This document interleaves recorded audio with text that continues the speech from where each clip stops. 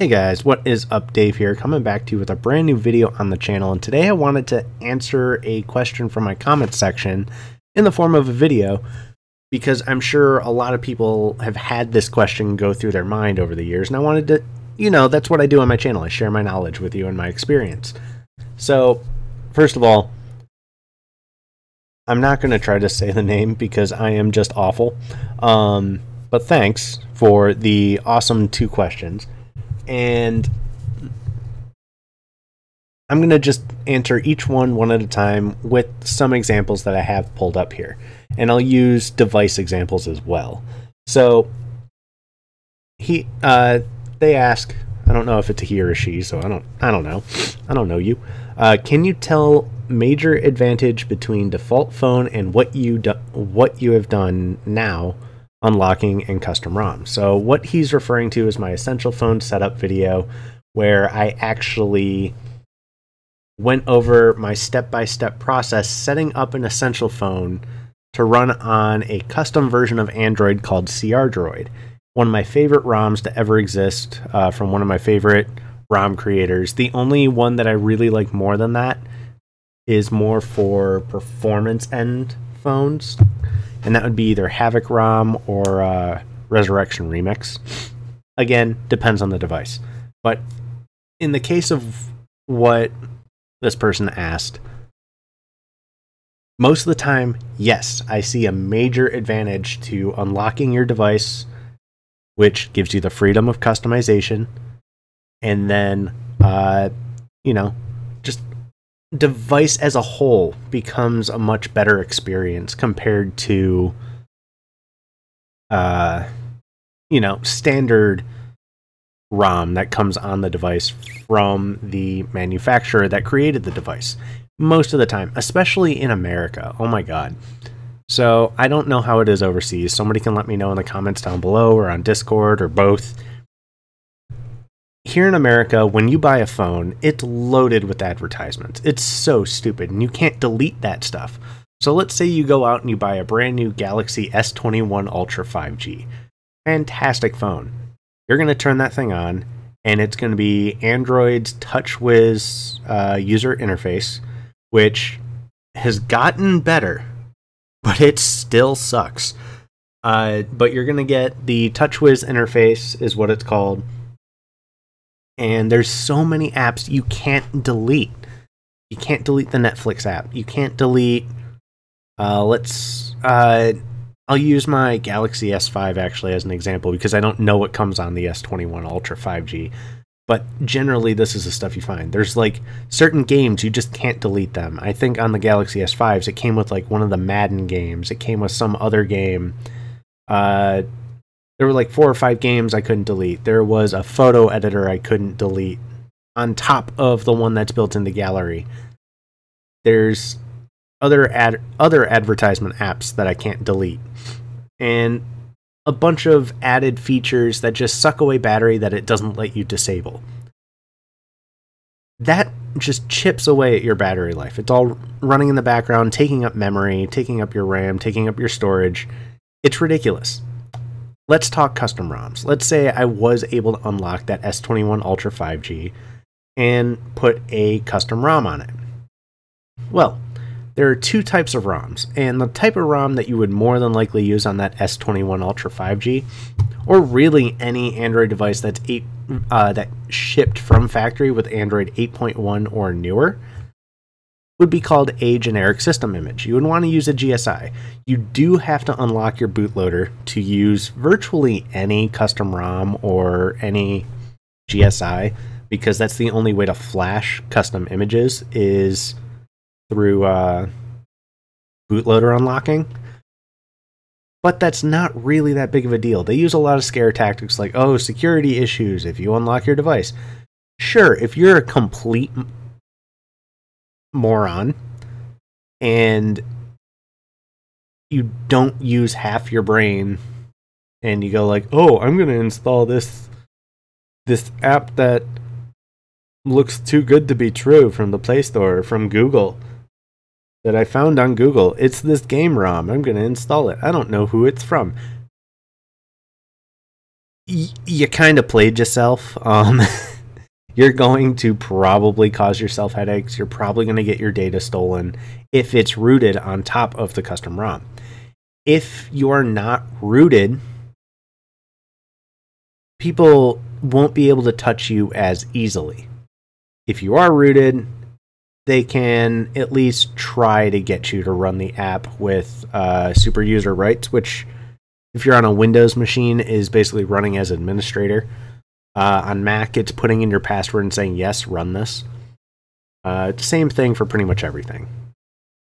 But when it comes to the custom ROM aspect, you can see right here, Fushin, right at the top for Android 11 official, with AOSP. AOSP stands for Android Open Source Project. This is direct source code from Google, slightly modified by Fushin, to support a multitude of devices.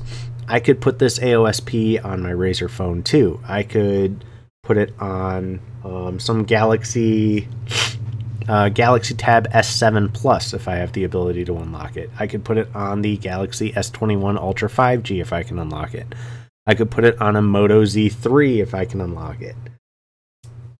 I could put it on virtually anything that the bootloader can be unlocked and shipped with Android 8.1 or newer from factory. Most devices these days ship with 9 or 10, and they're getting updates to 11 or even 12. 12 isn't really out yet.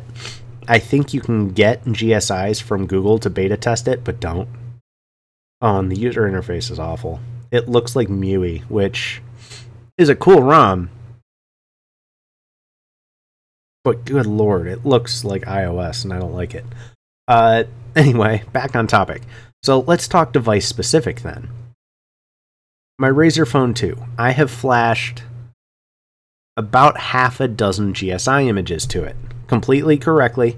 Ones I've used on other devices, and they worked flawlessly. Like, for example, my son has a blue G90, and that phone, it shipped with Android 9, doesn't even have an update to Android 10, and I have it running Android 11 thanks to GSI images that, I can get from here. So, thankfully, that phone's running Android 11. It runs super well. The battery life is fantastic, and it's so much better than all the added bloatware that was originally on there from Blue. The battery lasts like 2.5 days, even though he can be on it for all day. He'll be watching YouTube Kids on it or something like that. He'll still have battery life for a day and a half, 2 days, 2.5, just depending on how much he uses it. I know, a 3-year-old child should not have their own cell phone. Remember who you're dealing with here. It was bound to happen. Now, likewise, let's use another example of, I have a Motorola Droid Razer Mini in my hands.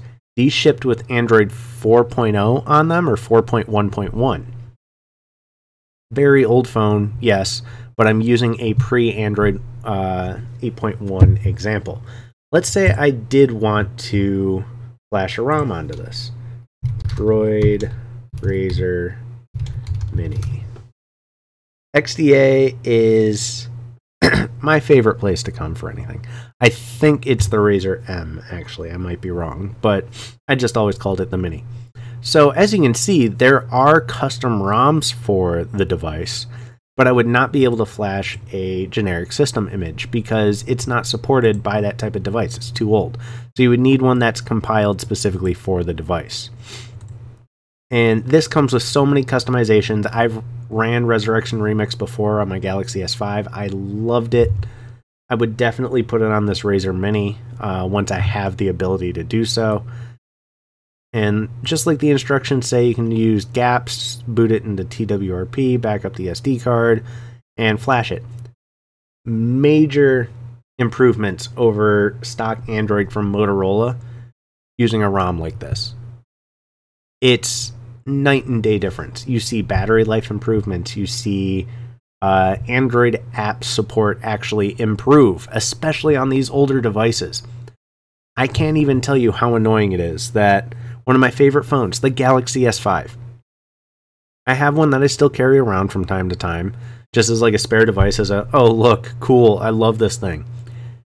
The only reason that newer apps actually work on the device is because of custom ROMs. You can get an Android 7.1 custom ROM for a Galaxy S5. I think even an Android 8.0 ROM exists for these things. Let's see, Galaxy S5. Not the Neo, I just want the Galaxy S5. Original. Mini, whatever. As you can see, 7.1.2, there is... Jesus Christ, cat. 12.1, 13. There's a lot of support. TW 5.1.1. If you actually don't know my history when it comes to rooting and ROMing, I made ROMs for the Galaxy S5. They are actually still on my Android file host. Let me pause this and I'll find them. So yeah, as you can see here, there's 3 devices that I tried to support on here. I can check out my managed files. I never uploaded anything here for the Motorola G6 because it was a nightmare phone. I don't know what this is. Yes, I do. It's for the TCL 10 Pro. I managed to extract the security patch. And the Galaxy S5, as you can see, there's Boxy ROMs, Pen Tester's Paradise, and testing editions. And I did so much with the Galaxy S5. It's my favorite device because I did so much and I learned so much. The fingerprint service, so you could add the fingerprint functionality back to the phone after you rooted it, and did a custom ROM that didn't support it. Voice over LTE settings, so people could add that back to their custom ROM. Pen Tester's Paradise. I never ended up uploading this, and I hate that. It was a custom ROM that was a Galaxy S5 minimalistic ROM combined with Kali Linux ROM. And it functioned fantastically. I had it on my own phone. I used it daily for about 6 months. It was a great ROM. But as you can see, there was Sinful ROM, and I don't think there's anything inside Boxy ROMs 2.0. I never uploaded it here. So there was a little battle before we actually had like source code created ROMs to take dumped system images and create ROMs out of them. And we would see how small of a file size we could make it. So here's a great example of ROM file size, storage saving, and RAM saving. One sec. So yeah, Samsung never went over 6.0 with this device, neither did Verizon. So let's look at the file size for this file. If I were to download it, which it's not going to let me, is it? Oh my god. Hold on, let me find another site. Here we go. Good example. So Android 5 was 1.46 gigs, Android 6 is 1.45 gigs. Look at my ROM size, 550.1 megabytes. We were able to remove that much crap from Samsung's system image in order to make a smaller ROM that functioned better. We got battery life that was almost 2 times better. I even added in functionality to this. The final file size for this before my personal add-ons. Let's see, Boxy ROMs S5. I wonder if I can really find it. Oh heck yeah, Sinful ROM. There it is. So my initial file size was somewhere around 485 megabytes for the stock ROM, nothing added except the Google Play Store, and that was it. It didn't even have like Google Play games and stuff like that. Oh, I'm sad that the pictures are gone. As you could see, me and this other guy, we would go back and forth all the time for trying to make things as small as possible. And as you can see, I actually got it to 450 megabytes. All apps added are uninstallable like normal apps. Themable through the launcher. We'll have a custom theme soon. I never did that. You could do actually 4K video recording on the S5 with my custom ROM, and the battery life was fantastic. As you could see, I did some additions to get away from Samsung's actual stuff. Textra for text messaging instead of the stock SMS thing. Smart Launcher 2, much better for battery life. The Chrome beta instead of standard Chrome. I can't believe I included this. Oh my god. Anyway, Pause Server was another thing that was very useful. So this was kind of a combination ROM. Sinful ROM was a combination of my Pentester's Paradise and this. Pause Server gives you the ability to run a web server on your phone. Follow Music Player, OG YouTube, basically had ad blockers and stuff built in. You'll know that now as YouTube Vanced. My Roll Gallery, better than stock. Open Camera app was a better than stock. XAPK installer. Pixel battery saver. It would turn off pixels on the screen, but not so many of them that you would notice. You wouldn't even notice that the pixels were turned off, and your battery life would be probably 50% better. And then SQLite 3, BusyBoxed, and Rooted. So I ended up doing it on NCG 4.4.2 because that seemed to be where I got my best battery life. Pixel battery saver also didn't work on Android 5.0 or later. And a lot of people really liked this ROM. I thought this is one of my favorite things I ever did. And a lot of people actually didn't like Lollipop ROMs on these phones. They didn't like Android 5 or Android 6 stuff. They liked the KitKat ROMs, the 4.x.x days. So there's I was doing things a little backwards, but that's an example of a really good example of the difference in from Samsung a custom ROM. That's how much storage space alone you're saving, not to mention the amount of system RAM that you're saving because there's not as much stuff running in the background constantly. I don't remember the specifications for the Galaxy S5, but I think maybe it was 2 gigs of RAM. And with Samsung's, just for the example we'll say, with Samsung's system ROM running at all times, you would see numbers for your RAM being like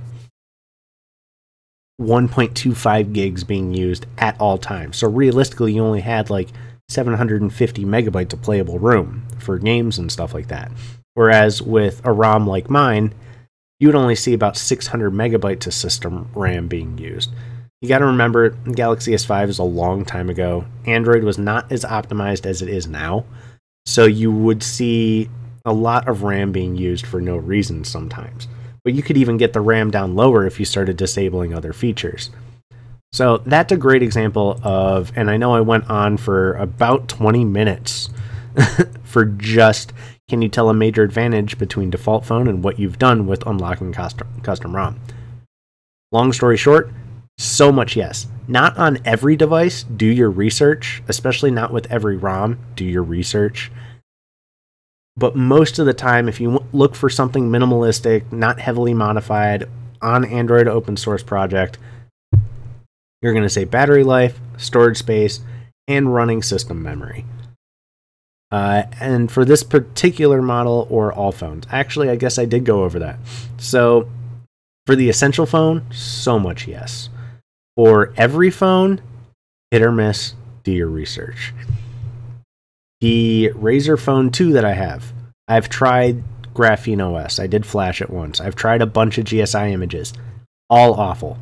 I have a K-Touch i9 at work. K-Touch 9 phone. You're going to crap your pants when you see this thing. This would be an example of... Why not? Oh, I know why. I had Fiddler running, so it won't let me on certain websites. There we go. So I have one of these things at work. They're actually very cool phones. I have the 64 gig variants, and on one of them, I installed a generic system image. I installed a GSI. I put Android 11 on it. It was running Android 8.1.1. I put Android 11 on it. It's faster than it was with 8.1. It works better than it did on 8.1. It's such a cool little phone. It's my new car phone, is what it's going to be. I'm going to use it strictly for streaming music in my car, because we also sometimes get phones with like reactivated SIM cards in them at work. So we can just take those SIM cards out of those phones and put them in our own until the SIM's like done and doesn't work anymore. But even this little phone that you wouldn't think would be a daily drivable phone, if you're texting, don't get one of these. If you're using it strictly for phone calls, actually a very cool phone. If the generic system image made this phone a night and day difference. It's such a cool little phone. I love it. I'll do a video on it one of these days. I'll bring one home, do the whole flashing thing right in front of you guys to explain it, because it's one of those phones that I don't think anybody's ever made a video tutorial on how to root and ROM it. There is actually a Lineage OS 17.1 ROM specifically built for the phone, because GSIs are a little bit weird and you have to do a little partition editing. Oh, this was for my Razer phone. Never mind, I don't need this anymore. You have to do some partition resizing to get it to function if you use a GSI, unless you can find a very small file size one. So like, you could probably run this one, but you're running very close to, or even this one. It's not technically a 64 gig phone. So you would have to do ARM32 A only or something like that. You would have to find a ROM that's A only 32. Probably this one, actually. Run one of these two. And I don't remember which one I used. I used one that was already on my external flash drive, or external storage drive, and it worked. It's awesome. I love the little thing. So I'll do a video on one of those one of these days, because it's such a cool phone. I did put a picture of it on Discord a couple days ago. Oops. Look at me leaking shit. Let's see. I think I put it in Nerd Talk. No, I didn't. I put it in TechX Sales and Repairs. So here's a great example. This is a Galaxy S8, normal S8, not an S8 Plus. This is how small these phones are. This is with the Lineage OS running on it. This one wasn't charged at the time. Oh, no, this was standard 8.1, so this is before I flashed it. But it still runs just as well. So I'm rambling at this point. Also, I found out it's completely against the rules to sell stuff on Discord. So I probably should stop posting these links on Discord. Oh well, I will talk to you guys later. I've gone on and on about this subject. I could talk about it all night on different devices and experiences of my own. Why I hate Samsung. Maybe I'll make that a rant video one of these days, because that sounds like fun. I'll make that like my perfect little rant video. Why I hate Samsung in the United States. Because over in Europe, they're fantastic phones. And same with why I hate Google in the United States. Google Pixels also have a little thing that like to poke and prod me and bother me. If you want to know anything else electronic, questions about ROMs, questions about, why should I have my bootloader unlocked even if I'm not custom ROMing my phone or rooting it? Why should I do this? Why should I do that? Leave them in the comments below.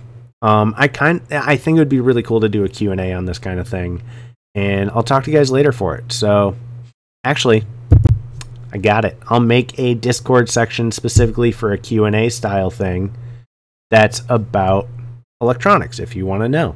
So I'll talk to you guys later. I hope you guys enjoyed the video. I know this was more of a ramble-heavy video, but it was something I wanted to talk about because I have a lot of knowledge about it, and some people still think custom ROMs are bad, especially companies. They're lying to you, saying, this is bad, this is a security risk, this is that.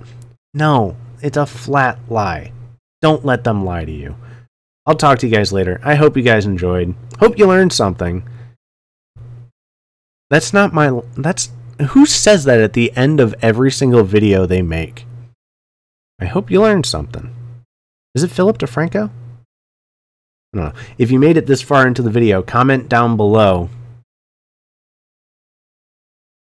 If I were to sell my Golf, let's put a cap of $10,000. Make car suggestions in the comments down below and make people wonder why we're talking about cars on a video that's all about mobile. I'll talk to you guys later. Peace out.